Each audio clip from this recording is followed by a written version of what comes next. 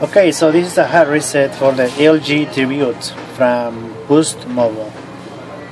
Okay, you're gonna use first make sure to remove your SD card to save some files and the SIM card, as well as this phone already have SIM card, so remove it to save some contacts. And you're gonna use volume down key and the power key, and just as soon as the screen appears like restoring or factory reset, don't release those buttons. Wait until the menu for recovery mode appears on the screen. Okay, you're gonna start. Press volume down key and the power key.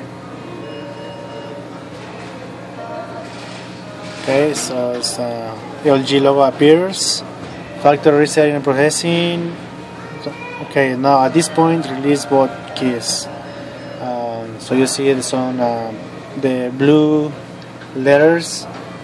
Using your volume down, scroll down and select wipe data factory reset. Okay, now for enter, press the power key to execute the action. Okay, so enter. Next step, using volume down, scroll down to delete all user data. Okay, highlight that, and using the power key is enter, so enter that. At this point all information has been deleted, and the last step is automatically highlight the reboot system now, so just press the power key and your phone will power off and on again. Okay, so with this process we remove any Gmail account lock the screen, or any screen pattern or PIN, which is the 4-digit numbers.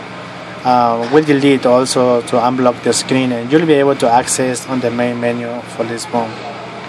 Okay, any application downloaded and any password stored in the system, this will delete all of that.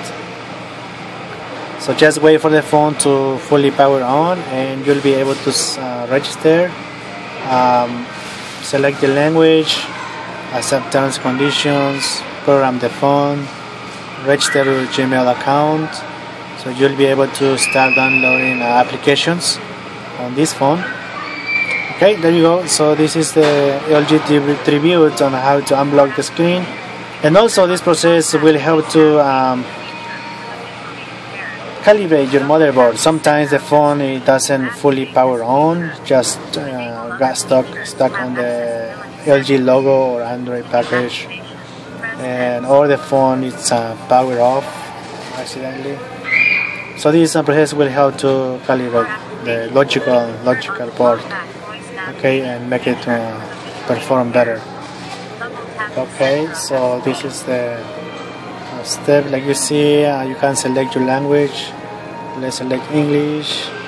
At this point you should have data on Boost Mobile account. If not, you can use your Wi-Fi, okay, and to start the activation. Alright, any questions, comments, let me know.